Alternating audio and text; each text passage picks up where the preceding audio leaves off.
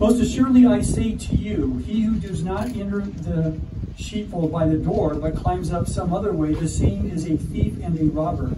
But he who enters by the door is a shepherd of the sheep. To him the doorkeeper opens, and the sheep hear his voice. And he calls his own sheep by name and leads them out. And when he brings out his own sheep, he goes before them. And the sheep follow him, for they know his voice. Yet they will by no means follow a stranger, but will flee from him, for they do not know the voice of strangers. Jesus used this illustration, but they did not understand the things which he spoke to them. Verse 7. Then Jesus said to them again, Most assuredly I say to you, I am the door of the sheep. All who ever came before me are thieves and robbers, but the sheep did not hear them. I am the door. If anyone enters by me, he will be saved, and he will go in and out and find pasture. The thief does not come except to steal and to kill and to destroy. I have come that they may have life and that they may have it more abundantly. I am the good shepherd. The good shepherd gives his life for the sheep. But a hireling, he who is not the shepherd, one who does not own the sheep, sees the wolf coming and leaves the sheep and flees. And the wolf catches the sheep and scatters them. The hireling flees because he is a hireling and he does not care about the sheep. I am the good shepherd, and I know my sheep, and I am known by my own. As the Father knows me, even so I know the Father, and I lay down my life for the sheep. And other sheep I have which are not of this fold, them also I must bring, and they will hear my voice. And there will be one flock and one shepherd. Therefore my Father loves me, because I lay down my life, that I may take it again. No one takes it from me, but I lay it down of myself. I have power to lay it down, and I have power to take it again. This command I have received from my Father. Therefore there was a division again among the Jews because of these sayings. And many of them said, He has a demon and is mad. Why do you listen to him? Others said, These are not the words of one who is a demon. Can a demon open the eyes of the blind? Let's pray. Father, as we look at your holy word and we learn about your son Jesus, the good shepherd, Lord, we do not want to be distracted. We want to be focused and hear what you have to say to us, Lord. And the words that I speak, we want them to come directly from you when we believe they are, Lord. I'm studied up for it. We've been praying about it. And Lord, we want to hear you tell us about your son, the good shepherd. So bless our time in your word. We ask this in Jesus' name. Amen. Amen. All right, you guys can have a seat. I entitled this The Good Shepherd, but you know what? As I was reading it, I would have probably called it The Perfect Shepherd, or The Amazing Shepherd, or The Loving Shepherd, or The Complete Shepherd. But he calls himself the Good Shepherd, so we're going to call it The Good Shepherd. But I have 3 points I want to make. One is the true shepherd, from verse 1 through 6. This is the true shepherd. Number 2, it's the personal shepherd. This is verse 7 to 10, the personal shepherd. The third point is the protective shepherd. This is verse 11 to 21, the protective shepherd. We have the true shepherd, the personal shepherd, and the protective shepherd. And you know, shepherd or people are compared to sheep in the Bible. It's kind of a funny thing, you know. He doesn't compare us to a cheetah, the fastest animal in the forest, or the lion, the strongest in the forest, or the gorilla, or an eagle. He calls us a sheep. Sheep, that's not a compliment. Sheep are kind of dumb. They're kind of stupid. They tend to do their own thing. They can be led astray. And you've heard the old jokes about, you know, one sheep goes off a cliff and the other one goes, and even if sheep say it's a bad idea, they just keep going and just keep going. I didn't make that joke up. They've been using it for years. But you know what? In the hymn, Come Thou Fount of Every Blessing, the author picks up on this when he says, Jesus sought me when a stranger, wandering from the fold of God. He to rescue me from danger bought me with his precious blood. And he goes on to say, let your goodness like a fetter bind my wandering heart from thee. Prone to wander, Lord, I feel it. Prone to leave the one I love. So we're going to look at the true shepherd here, the true shepherd. You know, in verse 1, it's amazing. It talks about if someone comes and enters in by another way, you know, that's what thieves and robbers do. They come in by another way. You know, that's how thieves are. Thieves and robbers use windows, the cloak of darkness. They don't come into your front door. But you know what? This is what false teachers and cults do. Notice how it says, if anyone climbs up by some other way. Cults and false teachers will have another way to get right with God. Or they'll have another religious book. to go along with the Bible. Or they'll have another version of the Bible, their own version, but they won't go with the truth. But verse 3 says, the doorkeeper, which is symbolic of the Holy Spirit, he hears the voice of the sheep, and he opens the door. I'm sorry, I've got this all wrong. The doorkeeper opens, and the sheep hear his voice. The doorkeeper is symbolic of the Holy Spirit. Jesus told us about the Holy Spirit in John 16:13. He says, he is the Spirit of truth, and he will guide you in all truth. And then in John 15:26 of the Holy Spirit, he says, he will testify of me. And that's what the Holy Spirit will do. He'll testify to you if that spirit, if that voice is of the Lord or not. He will give us a check, if you will. And it says, and the sheep hear his voice. So how do we hear his voice? Well, primarily through his word. He's given us his word, the Bible. Sometimes in our prayer time, he will put an impression in our mind, or even throughout the day, we'll get some thoughts in our mind. Or sometimes he can speak through people, he can speak through circumstances. But how do we know if all of these are his voice or not? Well, the Word of God. The Word of God is what we go by. That's why we call it Impact Bible Fellowship. Jesus said, you search the scriptures, for in them you think you have eternal life, and these are they that testify with me. He says, these are the scriptures that testify of me. And then he says, if anyone wants to do God's will, he will know concerning the doctrine whether it is from God or whether I speak on my own authority. He will show you in the Word if that voice is from him or not. If it lines up, great. If it doesn't, it's not of the Lord, and we need to reject it.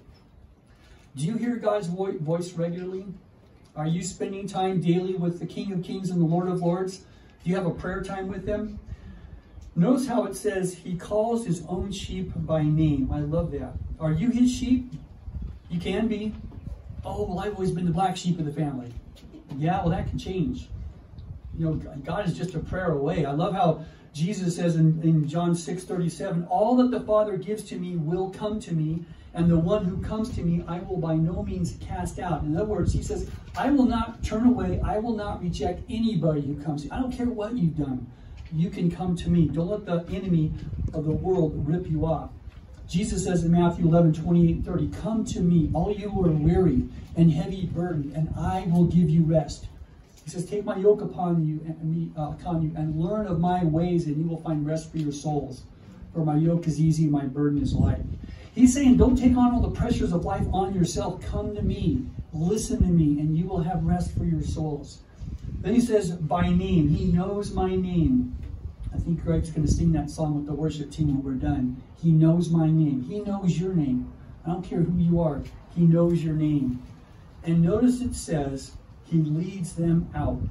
He leads them out. We just had Brother Matt read Psalm 23. It talks about David calling to the good shepherd, recognizing that God is his good shepherd. And he says, the Lord is my shepherd, I shall not lack. He makes me to lie down in green pastures. He leads me beside the still waters. He restores my soul. He leads me in the paths of righteousness for his name's sake. I don't know if you picked that up, but he leads me in and he leads me out. What I mean by that, he leads me into a place of rest, a place of refuge, a place where he wants to minister to us. He leads us into that place where we can pray and seek his face and in his word. And then it says he restores our soul, and then he leads us in paths of righteousness for his name's sake. He leads us out. He leads us in to minister to us and to equip us, and then he leads us out. And then in verse 4 it says he goes before them. This is a common theme in the scriptures. He goes before them. When the children of Israel were getting ready to leave Egypt in Exodus 13:21, it says, and the Lord went before them by day in a pillar of cloud to lead them the way, and by night in a pillar of fire to give them light, so as to go by day and night. They had this own personal GPS system. You know, they had a cloud by day and fire by night, and when it moved, they moved, and when it stayed, they stayed, and they were guaranteed to be in the presence of the Lord. Well, the same thing was spoken to Joshua when he was going to lead them physically into the promised land. Joshua 31:8. And the Lord, he is the one who goes before you. He will be with you. He will not leave you nor forsake you. Do not fear, nor be dismayed. But then I like how it says they know his voice. They know his voice. I don't know if you heard about this, but over Easter there was a Georgia senator, Reverend Raphael Warnock. He is a proclaimed reverend. He was just elected, and there's a lot of things about him that I've heard that aren't good, but he tweeted this on Resurrection Sunday. The meaning of Easter is more transcendent than the resurrection of Jesus Christ. Whether you are a Christian or not, through a commitment to help others, we are able to save ourselves. Ouch! I heard a bunch of groans in the audience. You know why? Because you know your Bible. And if you know your Bible, you're going to hear that and you're going to reject it, and that is not the voice of God. I don't care if you call yourself a reverend or a pastor. That's why we need to know the Word of God, because you know that that statement is blasphemy. Then in verse 5 it says, "Yet they will by no means follow a stranger, but will flee from him. They do not know the voice of strangers." Loyal, trusting sheep will know the shepherd's voice, and they will not follow an alien voice. Because you know what it says about the devil in 2 Corinthians 11, 13 and 15? It talks about how Satan and his deceitful workers will transform themselves into angels of light, ministers of righteousness. That's how cults and false teachers come. They have an assembly, or kind of a somewhat of godliness in them. They use Christianese, if you will. They say a lot of things, but they are from the enemy. That's why we know our Bible to discern that. But that's also why we have a personal shepherd. I love this section, the personal shepherd. In verse 7, he says, "Most assuredly I say to you, I am the door of the sheep." Verse 9, "I am the door." Notice he says, "I am the door." I am not a door. There's only one door. There's only one way to get to heaven, and that's through Jesus Christ, because he's the only one that was the Son of God that died for our sins and rose again from the dead. In John 15:1, he says, "I am the true vine," meaning there's other vines, there's other things that promise life, but only Jesus is the one that does that. In fact, Jesus says in John 14:6, "I am the way, the truth, and the life, and no one comes to the Father except by me." And in verse 8 we read, "All who ever came before me are thieves and robbers, but the sheep did not hear them." True sheep spend much time in the good shepherd's pasture. Look in verse 9. They spend much time in the good shepherd's pasture. Verse 9, "I am the door. If anyone enters by me, he will be saved and will go in and out and find pasture." I like that. They will go in and out and find pasture. If anyone enters by me, he will be saved. Jesus said in Revelation 3:20, "Behold, I stand at the door and knock. If anyone hears my voice and opens the door, I will come into him and dine with him, and he with me." You see, Jesus, our good shepherd, he loves the sheep. He loves the church. He said in Luke 12:32, "Do not fear, little flock, for it is your Father's good pleasure to give you the kingdom." The Lord loves to give the kingdom of heaven to his children, to his sheep. And it says they will go in and out and find pasture. Notice, this is not a one-time deal. Okay, you enter in, you're saved, you'll see in heaven, bye. It's no, they go in and out, and they find pasture. What do they do when they go in and out? First of all, they see the shepherd. They see the shepherd. They spend time with the shepherd. They feed there. They get daily nutrition, and they get sustenance and what they need to live the spiritual life, the Christian life. They go there to rest. They go there to rest, to get recharged up. They go there for protection. They're protected by the shepherd.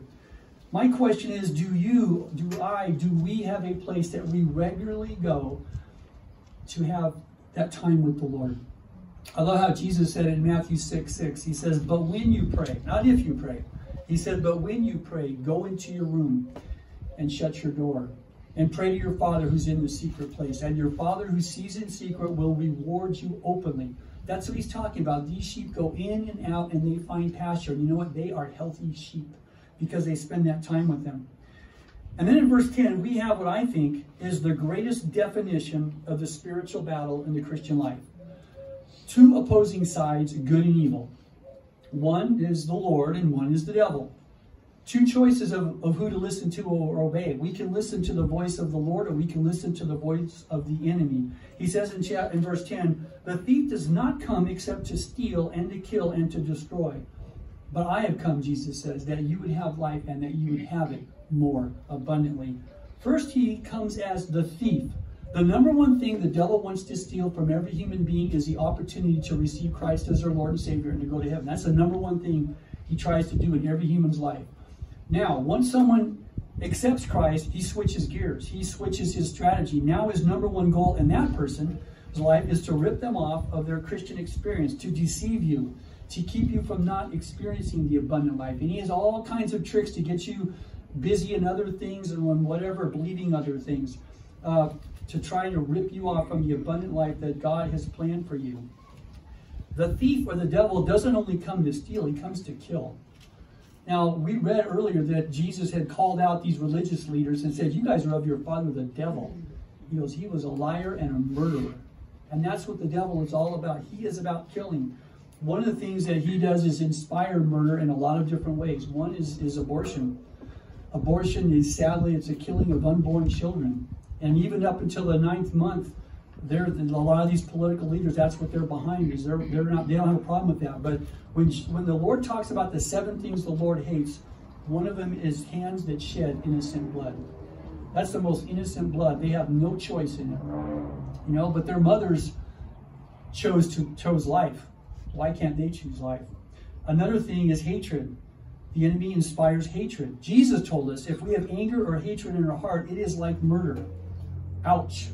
That's in Matthew 5:21-26. Jesus, as us as the believers, sets us to a higher standard. Don't have hatred or anger in your heart for someone. Another thing the enemy uses is racism.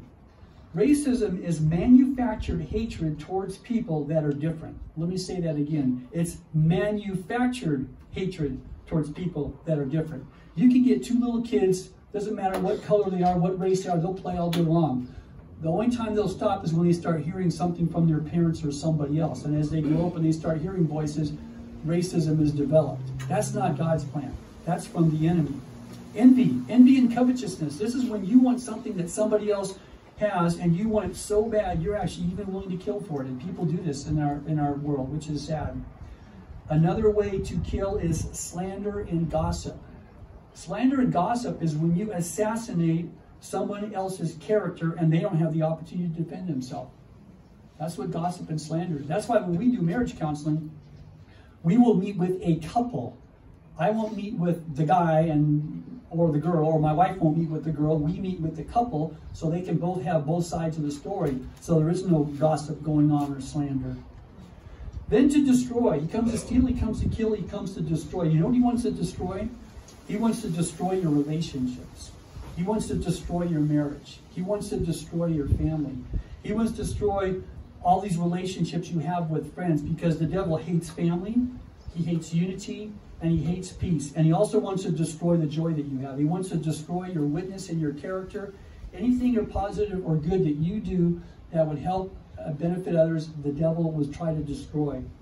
But what we need to do is we need to come to Jesus. Jesus says, I have come that you would have life, and that more abundantly. Life is eternal and everlasting. Jesus said, most assuredly I say to you, he who believes in me has everlasting life.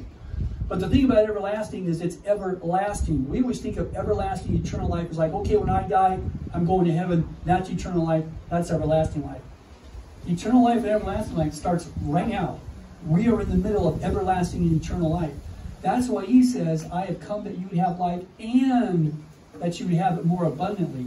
The abundant life is the satisfying, full life, rich, full of meaning and purpose of life that God wants us to have as we get to know him and as we serve him. I love how Jesus put it in Matthew 10:39. He who finds his life will lose it, and he who loses his life for my sake will find it. Jesus did many parables on people giving their lives to pleasure and riches and chasing things that are not helpful for us, that the world or the devil or the enemy promises is going to bring us happiness and joy. And Jesus says you can chase those all you want and you are going to lose your life. I mean, you literally, if you follow that road, you're going to lose your life eternally. But he says, if you live for me and you lose your life for my sake, you're going to find it. And you're going to find out what you were created for. We were created to know God, and we were created to do good, and we were created to be a blessing to other people. And when we get it, we understand why God created us. The Bible says God puts eternity in the hearts of men. We have a homing device for heaven. We were made to know the Lord. And then we have the third point, which is the protective shepherd. In verse 11, he says, I am the good shepherd. The good shepherd gives his life for the sheep. But I love how he goes on in verse 15, I lay down my life for the sheep. In verse 17, I lay down my life. In verse 18, no one takes it, but I lay it down, that I may take it up. Greater love has no one than this, than to lay one down one's life for his friends. Jesus said in John 15:13, You want to see how much God loves you? Take a look at the cross. Take a look at the cross. This is what it says about it in Romans 5:8. When we were still without strength, in due time, Christ died for the ungodly. Did you catch that? He died for the ungodly. He didn't die for the righteous. Romans 5:8. But God demonstrates his own love towards us in that while we were still sinners, Christ died for us.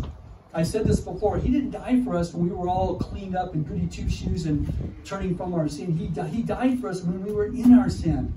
Isn't that great? And then he turns things around. Awesome. And then in verse 12 and 13, we see this interesting character come up, the hireling.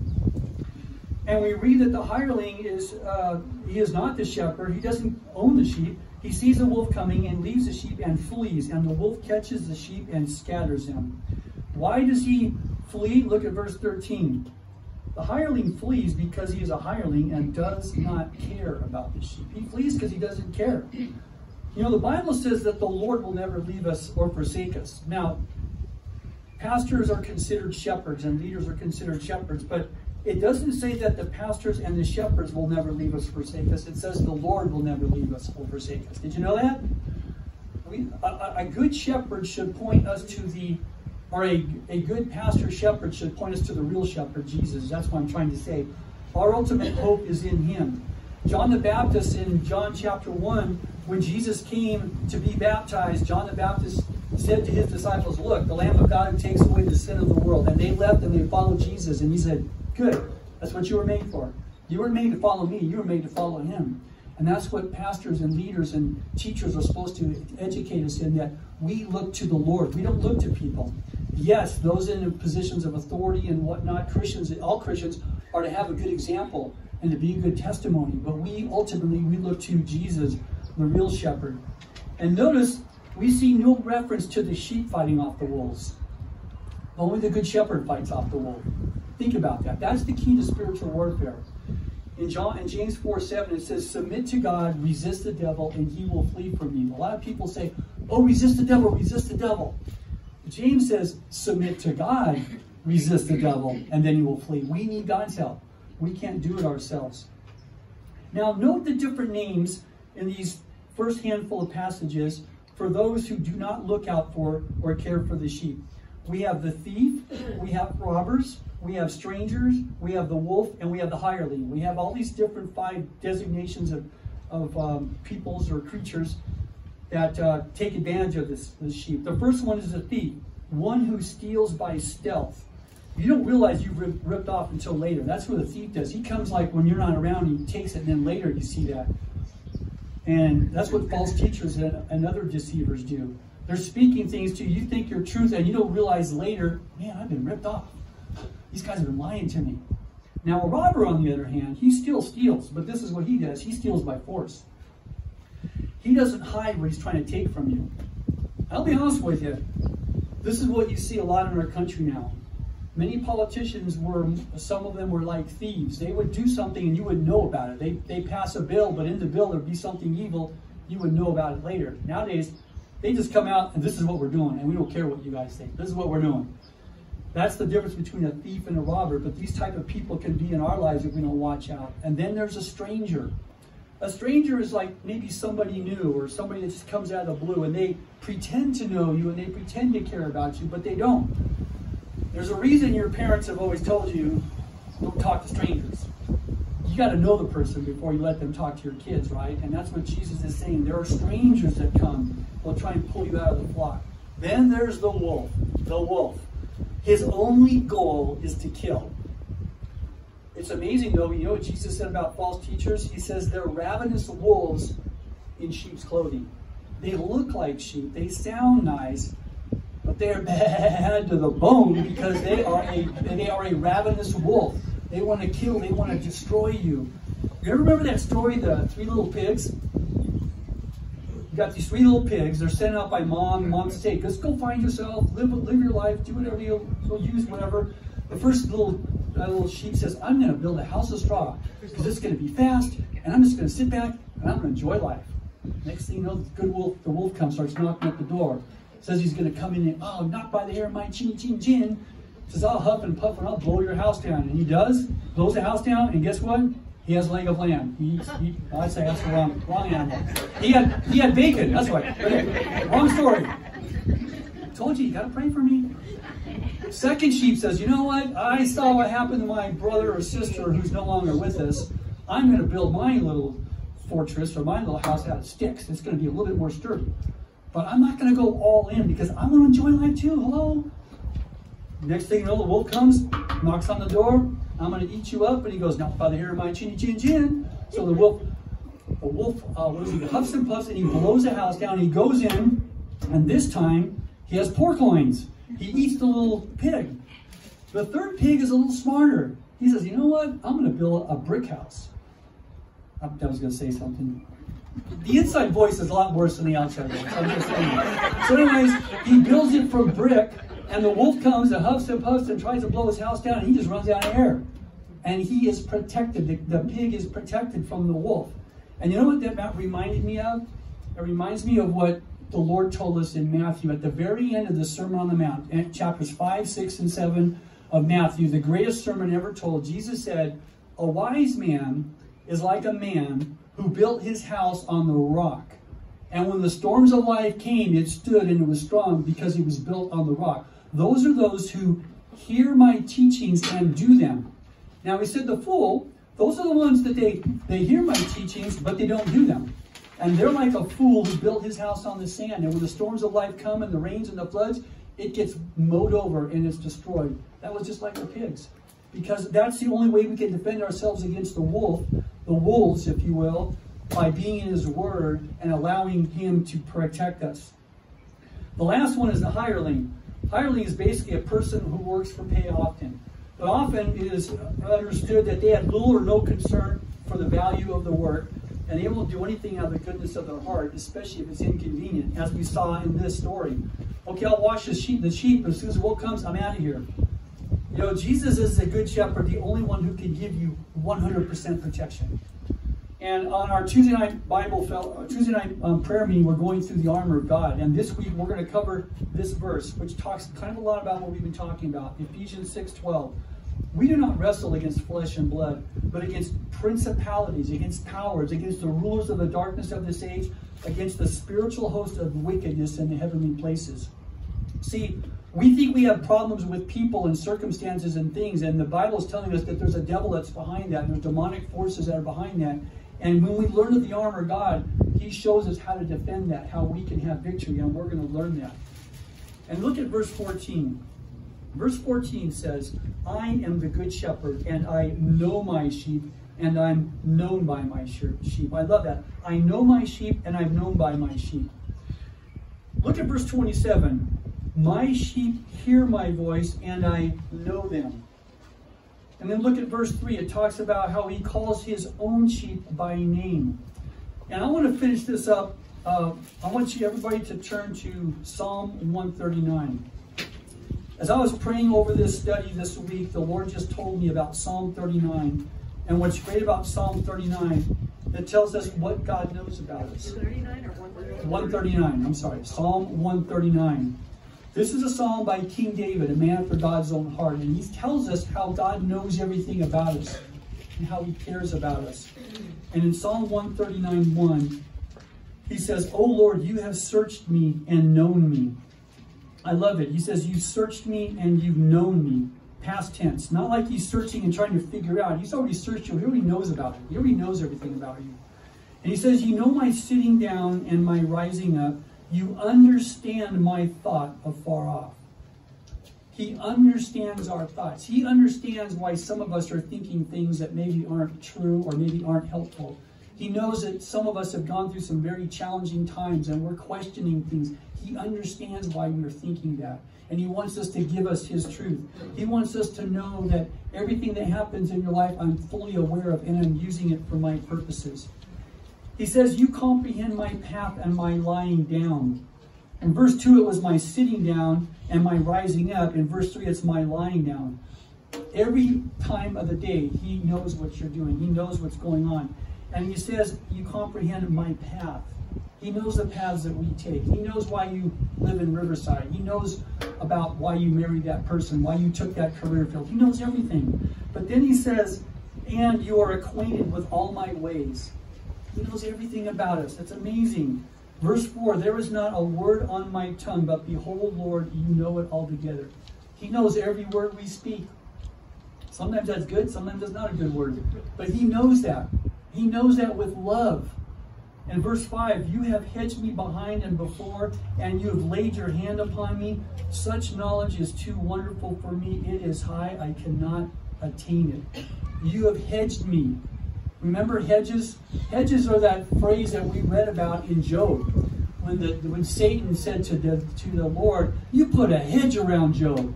In other words, you protected him. God has put a hedge of protection around us. He only allows things to go so far in our life. But then he says, and you've laid your hand upon me. Laid your hand upon me is a phrase used in the Bible of God's hand and direction and blessing and ownership on you.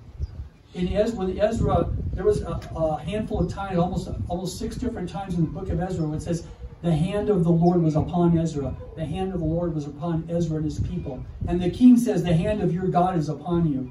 When Jabez made that great prayer, the Jabez prayer you read about in 1 Chronicles 4:10, he has this bold prayer. Lord, I pray that you bless me, that you would expand my territory, that your hand would be with me.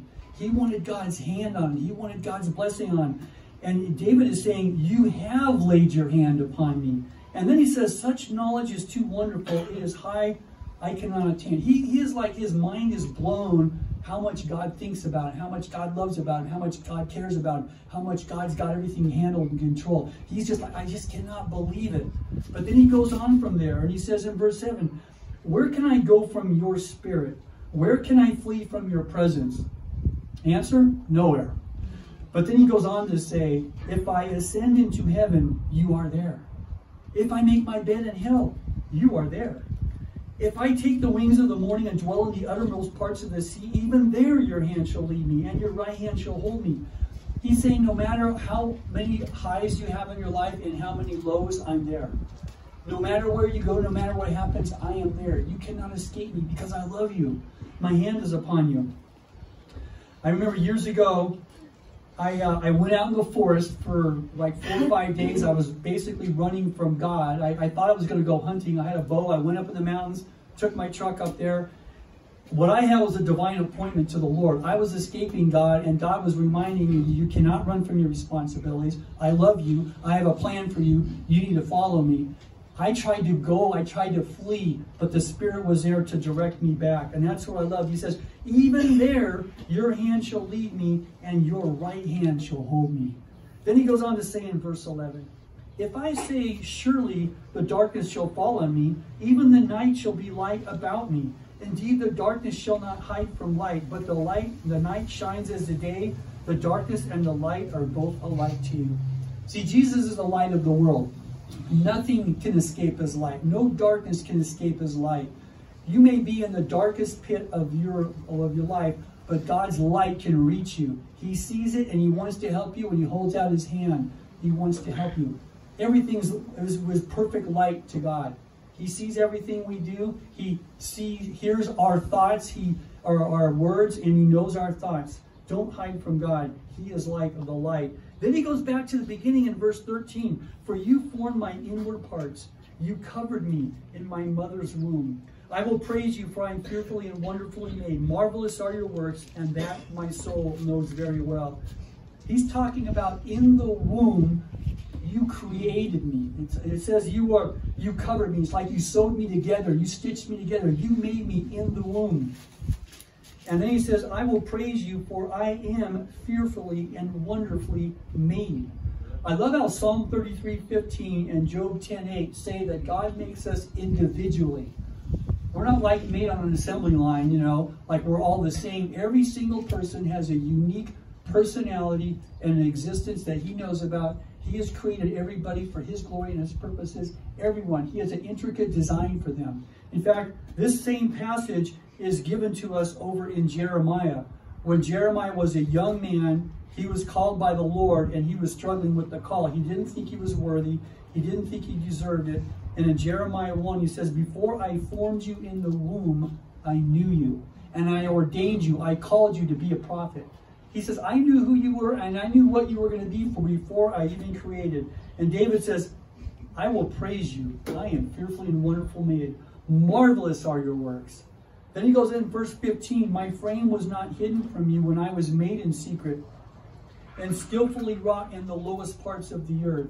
Your eyes saw my substance, yet being unformed.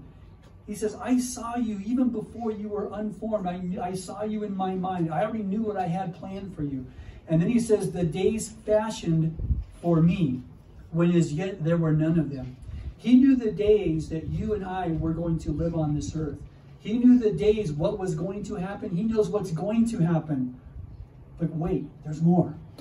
Verse 17, how precious also are your thoughts for me, or to me, O God. How great is the sum of them.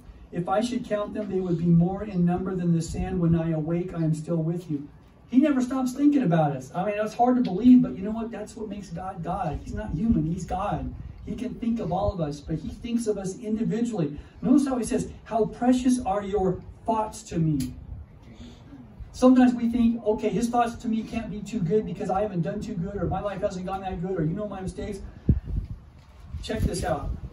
One of my favorite verses, many of you guys know it, is in Jeremiah 29:11, where God says, I know the thoughts that I think for you, says the Lord. Thoughts of peace, not of evil, to give you a future and hope. God's plan is to give us peace, to give us a future, and to give us a hope.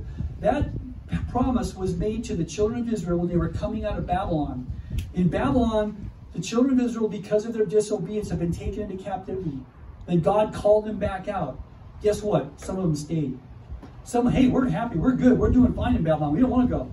They were happy with the world, but the ones that came out, that turned from their old lifestyle and came to follow the Lord said, my thoughts towards you are peace and not of evil, to give you a future and a hope. And that's what God says to us. And then he says, when I awake, I am still with you. Another reminder of God's presence doesn't leave his people. When you wake up, boom, God's right there every day. Now, this next section is really interesting. It's kind of like God has shown David so much. David loves the Lord so much, and he knows how good he is, that all of a sudden he has a hatred for those that hate God. And he says in verse 19, oh, that you would slay the wicked, O God. Depart from me, therefore, you bloodthirsty men, for they speak against you wickedly. Your enemies take your name in vain. Do I not hate them, O Lord, who hate you? Do I not loathe those who rise up against you? I hate them with perfect hatred. I count them my enemies. Wow. David loved God so much, man. He just was furious against people that hated God. That is why God chose David to take on Goliath. Notice what it says in verse 20. They speak wickedly against you. Your enemies take your name in vain. And when David took on Goliath, Goliath was chastising God's people and belittling them and says, you know, just cursing them. And then David says, no one's going to do anything? I'll go. And God gave him that strength to do that. And God can give us strength to do anything. But then when he finishes this psalm, he gets to a point where all of us as believers should be, especially of those of us that love God. He checks his heart. He's not assuming that he's perfect or he's everything God wants him to be. He always wants God to be working in his life. And he says in verse 23, search me, O God, and know my heart.